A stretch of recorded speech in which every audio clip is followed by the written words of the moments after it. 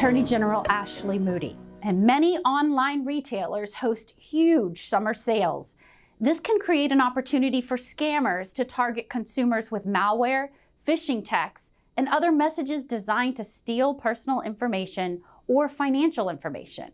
4 tactics used to target online shoppers include copycat websites that look like the popular shopping platform, fake security alerts asking users to verify personal information, phony order confirmations or delivery messages that contain malware, and imposter phone calls that appear to be from retailers and seek credit card numbers.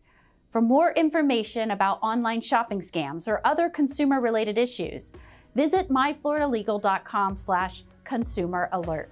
Stay safe, Florida.